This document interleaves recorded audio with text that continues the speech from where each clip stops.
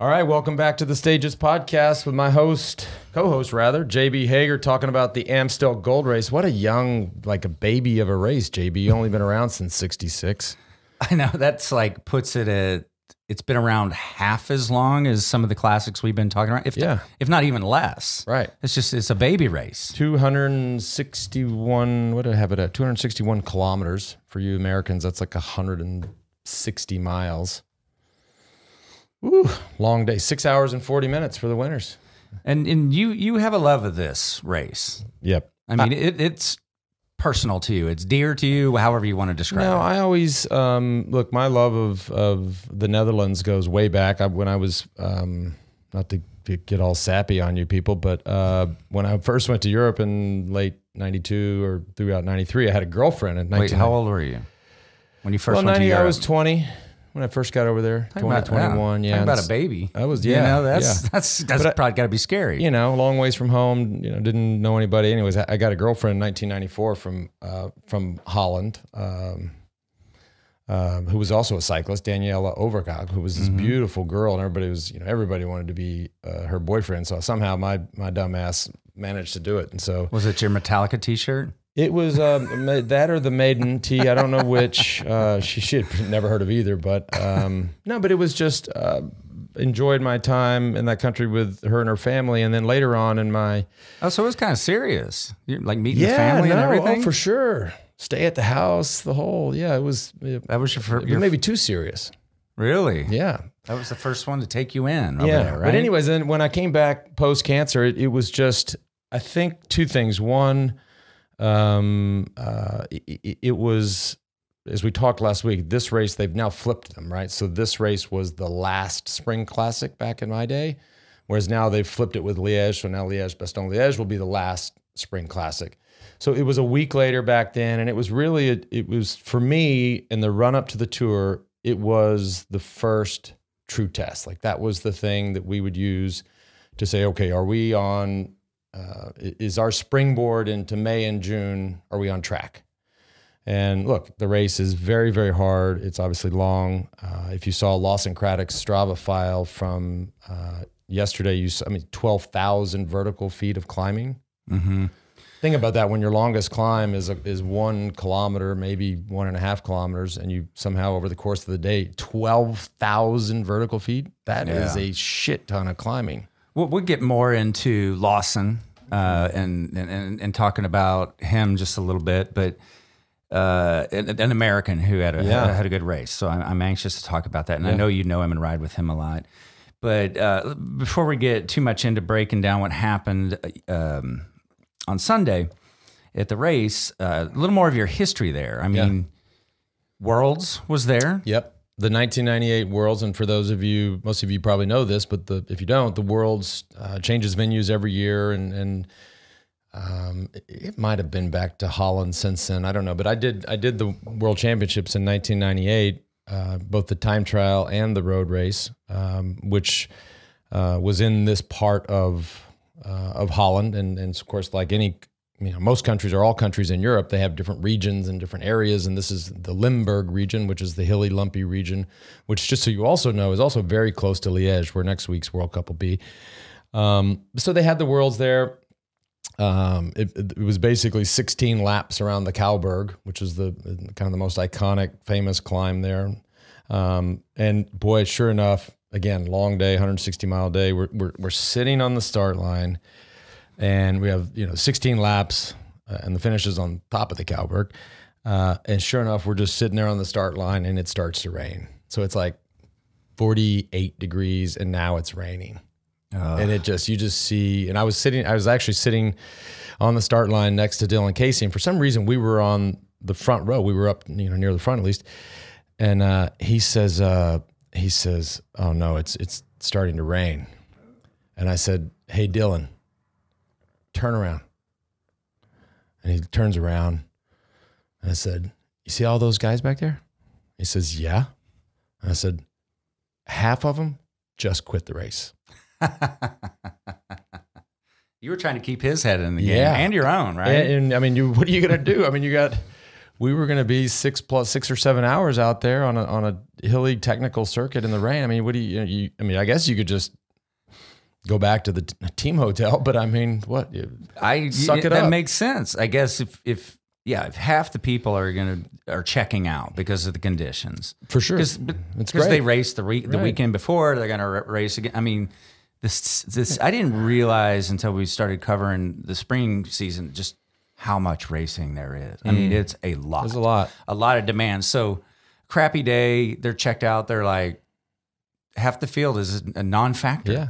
Yeah. So we they all started, but you just knew that they're not racing. The first chance they got to steer it back to the hotel and the hot shower, they were going to do it. So, but speaking of weather, this race, I mean, a lot of times it is contested in bad weather. They had beautiful weather where it looked, and I don't know what the air temperature was, but you didn't see arm warmers, leg warmers, long gloves. I mean, it looked beautiful. The fans on the side of the road looked like they were out on a nice spring day, and so, man. And I should have said at the top of the show, I thought it was super exciting. I thought the finale was exciting. There was a lot of the coverage was good. A lot of attacks. We had of course the mandatory, everybody look at Peter Sagan show, right? He gets a lot of TV time, but that's I mean, look at him meaning all his peers. Yeah. Peter, do you mind if we just sit here on the wheel? Right. You're the favorite, so why don't you go ahead and ride us to the finish line? And then we'll try to beat you. Well, he wasn't playing that shit. Which became a determining factor in the two getting away. Everyone watching Peter again. Right. Yeah. And again, before we move too far into that, I did some searching. I knew you had a couple of second place finishes at that race. First loser. That's me. In particular, 1999 was terrible. Brutal to watch. I'll give you another little funny inside baseball story that I don't know if I've ever said publicly, but I get away in '99. I get away. I think it's me, Marcus Berg, and Michael Bogert, a Dutch rider on Rabobank. Actually, I think at that time they were both on Rabobank. So back in the day, you had the big Dutch team was Rabobank. If they didn't win Amstel Gold Race and Tour Holland, which is later in the year, if they don't win Amstel Gold Race, somebody's getting fired. Yeah, it is a huge deal. I don't see that dynamic now with the Dutch teams, although we will get into Sunweb and what happened to Michael Matthews. But if they didn't win back then, somebody was getting fired. So I go to the line with these three guys. I'm like, I got this. And Michael Bogert is like, a fucking turtle can beat him in the sprint. And so he, sure enough, me, I just hear what I just said. Who's the idiot here? He beat me in the sprint. It was close, but I was just sitting there going, how is this happening? No. This is not happening. But sure enough, yeah, he won. And you say close. If people want to watch it on YouTube, we're talking a tire width. Too close. But we're standing on the standing on the podium, and they do the shot where everybody gets on the top step, and you put your arms around you. They take the picture and everything. And I leaned in and I whispered in his ear and I said, "You can pay me back in July." And he looked at me like you gave what are you talking about? July? What are you gonna do in July? Because nobody. This is my first full year back. Mm-hmm. He's like, oh yeah, no one was even thinking about you. What's he talking about July? And I'm like, you'll see. No one knew at that point, but that's what you were aiming for. Yeah, we've talked about it since. I was like, remember, I told you, you can pay me. You're gonna pay me That's back. a great story. Yeah. That's a great story. In 2001 was another race where you got second if somebody wants Eric Decker. Now that I should have, that particular episode or edition, I knew that, Decker was fast, obviously home race. I had no chance other than to try to get away, which I couldn't get away. And then, he was going to beat me. I was shocked. I guess I've never watched the Amstel Gold. Mm-hmm. The roads are different. Just clearly night and day different from anything else you watch. Right. Very narrow, very clean looking, but a lot of turns. It looks like a golf cart path at times. A lot of guys hate this race because there are so many turns, and over the course of a 6.5 hour day, when you're turning that much, and of course when you turn like that, the next thing that's coming after the turn is a hill, or what they call a berg. So they had 35 of these bergs. It's funny, like I pulled up as I was watching it, I had the official turn by turn thing with all the Ks. Yeah. So they have all the bergs: the Kalberg, the Hilmaberg, the Kuttenberg, the Fromberg, the Eiserbosberg, the Kreuzeberg, the Guppenberg. I mean, just berg after berg. So when you take those sharp turns on the narrow road, you're going to be staring up, in the face of a berg. Well, and I'm speculating, I don't know. When you're taking a lot of turns like that on a very narrow road, you're not sweeping and keeping up the speed like you do in a lot of other races. You are when you're in the front. That's the difference. Okay. You get that. You can take that corner. It just seems like you'd have a lot of more braking and accelerating, which would beat you down. That's why you want to be first 10. So that's why that's what makes these races so hard. Is guys are full gas just to make the turn. Right. Oh, and then you're out of the turn, and now you got to start the climb. And if you're in the back, just keep in mind, if you're in the back half, you are braking, and the first half is sprinting. They're gone. So just it's the rubber band effect. Yeah, it just doesn't. It gets a real accordion thing going. There's no smart way to ride in the back in a race like this. But again, I mean, this is why a lot of guys just don't like the race. If it's wet, it's very dangerous because of all the tight, twisty turns. And the only thing I will add about the roads is, as opposed to what we saw last week, obviously in Roubaix and even in Flanders, the pavement and the road surfaces in Holland are very nice. So when you see them ride, I mean, it's a smooth surface. There's no, mystery, surprise cracks in the road that come up in places like Belgium and France. But nonetheless, it gets hard. Look, all those turns, again, 12,000 vert. Woo. You, on some of the classics in the cobble sections where it's narrow, you explain the difficulty of support cars. This race looked to me like your team car could be way back there with the narrow roads. And of course, the combination of narrow roads and that much undulation means that field is then strung out. The cars can't get around. You can try, you might get around a group or two, but you're still way, way, way far back. Again, we saw it, like we've said every week during the classic season, you have the people standing on the side of the road with the wheels and the bottles because the team car just can't get there. So you're stuck with either using that person on the side of the road that your team is designated to be there, or neutral, right? And so and then this stuck out with me as I was watching it. There was a really bad neutral support change. I don't remember Michael Matthews. Horrible. Right. I was watching it, and it was like, it's like, if you watch car racing, like it's just so fine tuned. And most bike racing, you just see it, and it just felt like an eternity. Well, yeah, it was, because it was an eternity. Actually, were you watching that and cringing at the same time?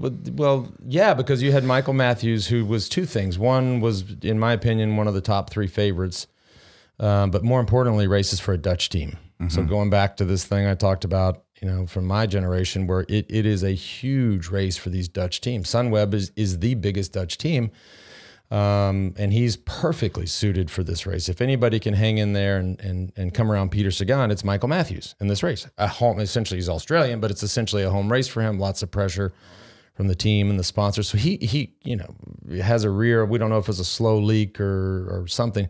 He's waiting. You can tell he's trying to get his team car because he knows what's going to happen when this goob on the back of this moto shows up. And sure enough, man, he did a couple things wrong too. He didn't have it down. It's always when you're going to get a wheel change, a rear wheel change, you always get that chain in the very lowest cog, so that wheel comes out as easy as possible, and the guy who replaces the wheel knows exactly where to put it. If you have it 3 or 4 up, I mean, is the guy who's put in, say the guy's great, the mechanic, whether it's your mechanic or neutral, you think he's going to look at it and go, gosh, that looks like it's 3 or 4 up. I'll just put it right here. No, you put it all the way down in the 11. That wheel comes right out, and the mechanic puts it right back in. The downside is you have to start in the 11, but still, the guy who got off, it was. When you start in an 11, that's where the really good mechanics give you one hell of a push, and they can run really well for about 4 steps. And this guy just went Yeah. Like barely nudged him. I was Yeah. watching. I go, that's like one of the worst wheel changes I've ever seen. Yeah. Yeah. It definitely, I think it changed the dynamic of this race. I think if he's there with his skill set alongside Sagan, yeah, it changes certainly changes the ending. I'm not saying that Michael Valgren wouldn't have won, but it would have changed things. All right, I want to ask something that's pretty naive, but as I saw the neutral Shimano car, there's wheels. There were a lot of the wheels on it for neutral support, obviously, but there were also a handful of bikes. Mm-hmm. Do they offer a neutral bike? They do. They do. I mean, there are times when it isn't your wheel that's broken. It's your damn seat could fall off. Or who knows? You got to.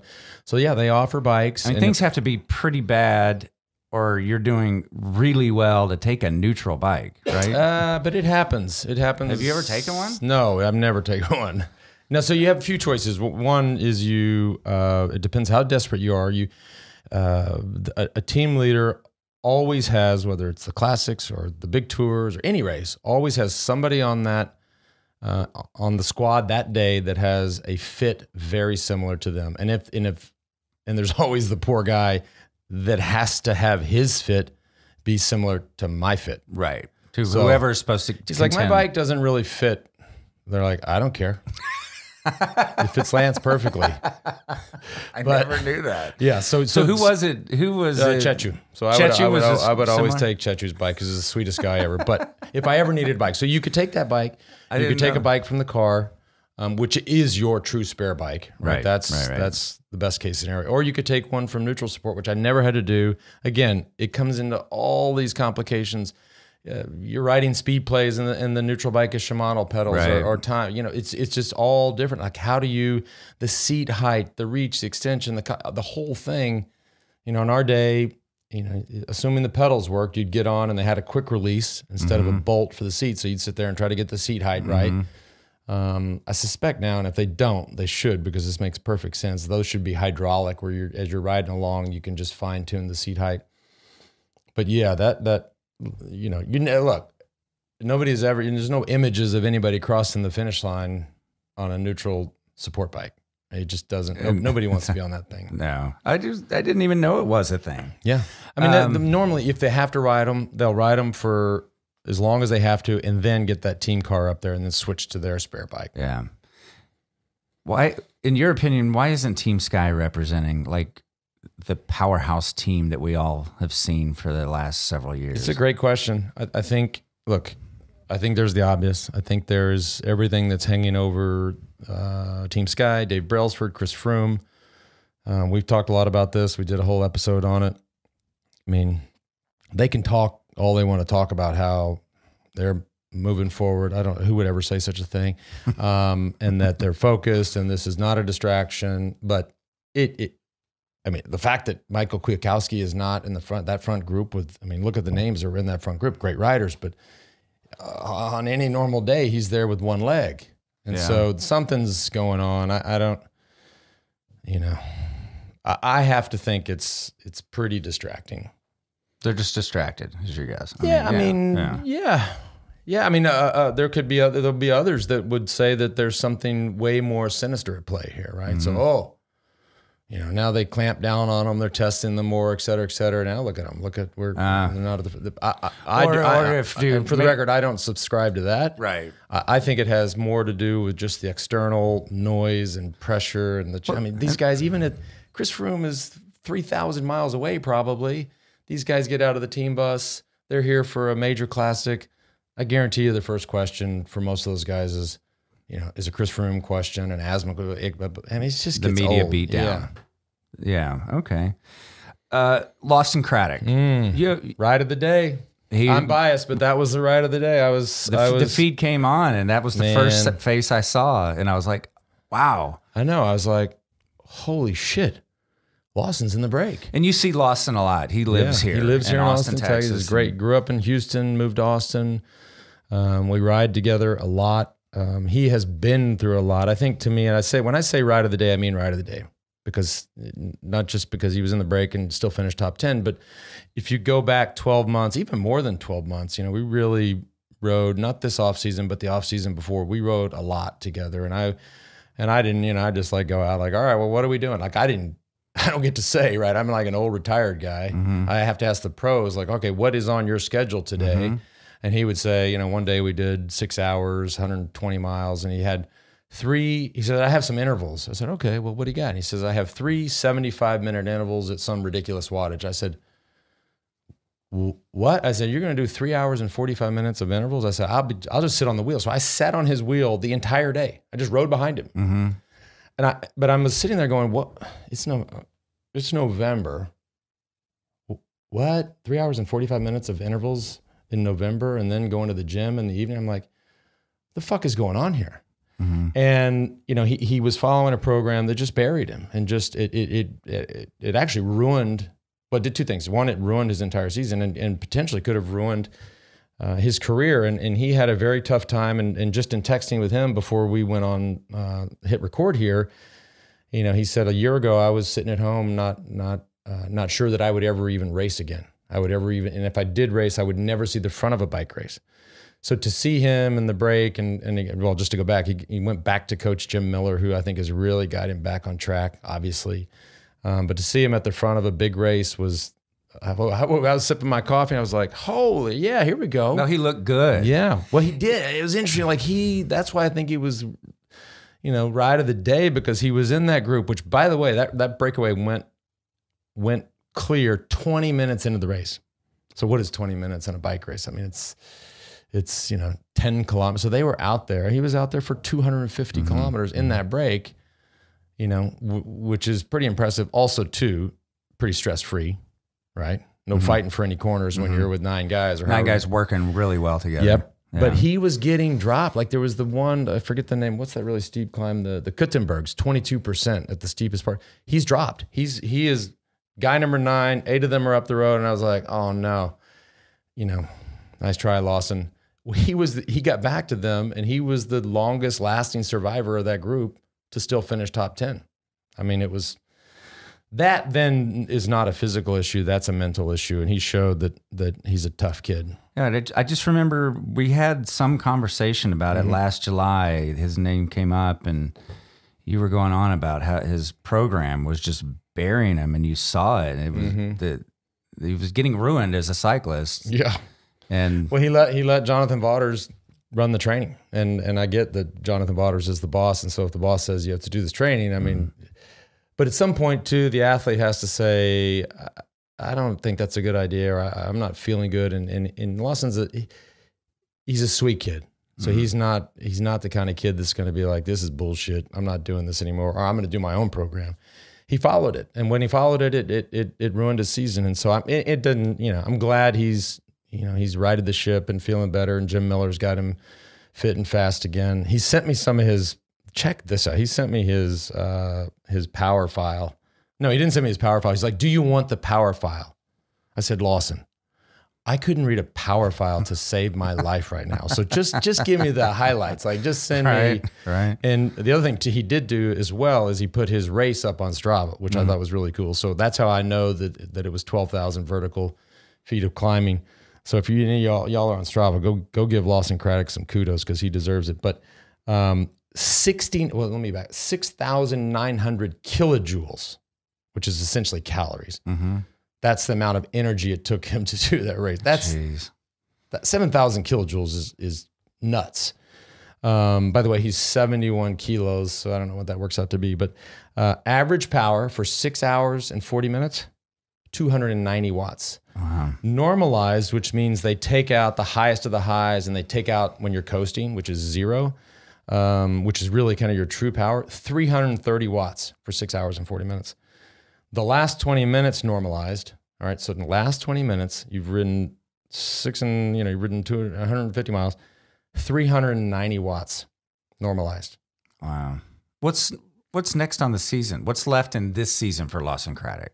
I mean, you don't know what race. I didn't ask him that. I don't have it in my notes, and I didn't ask him. What would you if that was you? He's going to do. He'll race Liège-Bastogne-Liège. I don't know. I don't know if he'll go race Flèche Wallone, which is this week, which is a semi-classic in the middle of the week. But I suspect especially after that ride, he should be riding Liège-Bastogne-Liège. But in general, if his form's coming back, like what would you say? No, Lawson, he only wants to do one bike race this year. Only one. He did the Tour de France 2 years ago. Obviously didn't do it last year. He wants to. That's where he needs to be. Yes. That's what he's working towards. That's what every person of the sport wants to do. Like nobody's like, nah, I don't want to do the Tour de France. No, nobody says that. Is he on a team that will for sure be in the Tour? Yeah. Invited? Yeah. Okay. Yeah, they're all right. Now let's break down the finish. Wallgren. That was exciting. But the cameras are always and eyes are on Peter Sagan. So of course, everybody in that front group was looking to Peter to do the work. By the way, if he could have pulled off a victory, I mean, to win Roubaix and then bounce back and win Amstel, that is unbelievably difficult to do and shows the versatility of Peter Sagan. And look, if things go a little different, he easily could have won that race if he has a teammate, an old friend, somebody just to keep that tempo high enough so that they all stay together.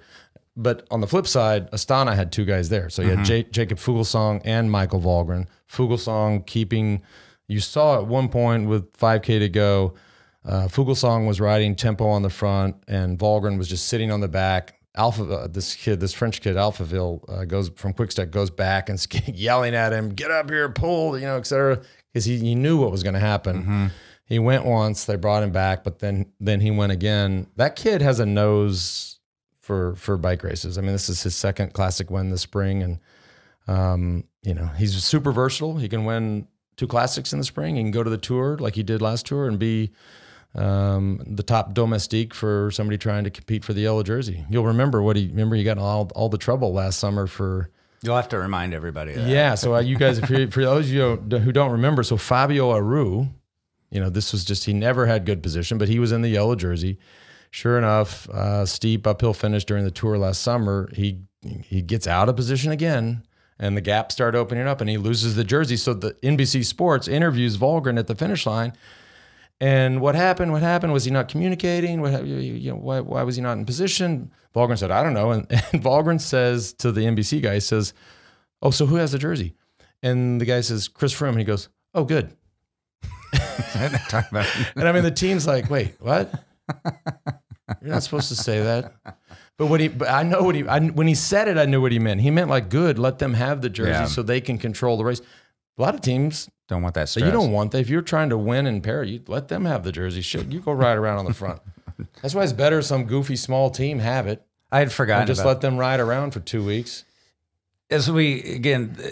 It's fun to talk about Sagan, and so I don't want to be just cliche and just keep bringing up Sagan. I want to be first at the velodrome. But everybody is, when they went, everybody's watching Sagan's wheel. It was up to him. Hey, you're the world champion. You won Paris-Roubaix. You chase this down. In your mind, is Sagan like, hey, I've already got a Roubaix win under my belt. You need this more than I do. There's nothing. He's not. I don't know Peter Sagan, but he's not stupid. I mean, he just at some point you just have to say, look, there's nothing I can do. Yeah. Right. This is inevitable, and he'll wait. He'll have other chances to. But the Sagan dynamic and his form right now. I mean, tactically did Wallgren maybe use that to his advantage? Everyone's watching Sagan in this break. Here's where I'm doing my attack. Of course. And if Sagan doesn't chase, this is my gap. And he had a teammate. Right. I mean, that was why he was able to do what he did. And he got a little lucky, I will also say, in the last 400 meters when Roman Kreuziger got nervous because Gasparotto was about to catch them. By the way, Kreuziger has won this race once before and Gasparotto has won it twice. He looks back, sees Gasparotto fast, quickly approaching. So he goes around Wallgren, and I mean that was the kiss of death. And Wallgren's like, "Okay, thanks for the lead out," and easily won. And was it Kreuziger that you told me you raced with? I raced with him and his dad. That's fucked up. I mean but yeah. To my defense, when I raced, how old was Dad when? So you were just a kid. That's what happens, right? So I was very, very young, and his dad was probably old. And then when I raced with the son, he was very, very young, and I was old. Right. So it just, That's just bizarre. Yeah. It doesn't seem mathematically possible, but it is. There were actually 2 or 3. I think Mauro Giannetti I raced with, and I also raced with his son. And there was one other, I forget who, but that was as those years, 09 and 2010. I was like, what am I doing? I'm racing with guys that I raced with their dad. Like, why? What the fuck am I doing here? it's Seriously. just funny. It's just, No, yeah, right. It's funny now. It's very funny. It wasn't funny then. All right. Any final thoughts on what we saw over Amstel Gold? That was an awesome race. I enjoyed it. And what's next for us? Well, I don't think we're covering. Check it. I was in, I don't know, what were we doing? I think I was like inventorying art. That sounds really lame, but I was like digging through my storage unit the other day, and I came across, there's all kinds of crazy old trophies and shit in there. Like there's all these tour things, and someone we brought over here, but there's the Kmart Classic from West Virginia in 94, 93. Classic. Yes, the overall, and I think I have a couple stage win trophies from the Kmart Classic. And then I came across, oh boy, 1996 Flèche Wallone, which I won. But this is what, I don't know what it looks like now, but it's even still, it's like all dirty and dusty and gross. But yeah, so you've got, what does that say? Winner, it says Vainqueur. And then down here, 1996 Flèche Wallone. Wow. So that's our next classic, semi-classic, right? So you have those midweek classics that are not 260 kilometers, but 200 kilometers. But Flèche is an iconic, an iconic one-day race. And if you have one of these, apparently underneath your podcast desk is the place to keep it. No, I have it. It's on the side. I don't know. We brought it. I was going to clean it up and put it on the shelf with all the other stuff up here. But and then I was thinking the shelf needs to rotate some stuff in and out. Oh, all right. Well, we'll get on that. I don't have anything to do today. I'll do that. So that's this week, and then next weekend is Liège-Bastogne-Liège, a race that, very similar to Amstel Gold Race, but probably, I don't want to say harder, but the climbs are harder and longer. Weather can be a factor, but and also just personally a race that I always really, really wanted to win. Yeah. And just another race I was second in a time or two, and I just never. It was always the one where it was logical that I would win that race. It's like, okay, that man is perfectly suited for me. You could replicate Liège-Bastogne-Liège in Austin, Texas. So for a guy living here, you could train for it. You could do specific training for it. And so, but I just always missed out. One year my seat broke, and then other year, I don't know. It just didn't have it, man. All right. Yeah. There you go. That's right up there with Vaughan too. Like regret, like things I really wanted to win. Like it just didn't. And it did, but that one didn't happen. No. And it's not ever going to happen. It's not. No. Past your prime. Yeah. And then that's it. Then it's interesting. We have one more week of this. And it seemed the Spring Classics, Milan San Remo felt like it was yesterday. I know. So in a week, it's all over. And now we immediately get into Tour of Romandy, Tour of Italy. And then next thing you know, we'll be talking about guys riding around France. So that's it for me, man. Thanks for tuning in, everybody.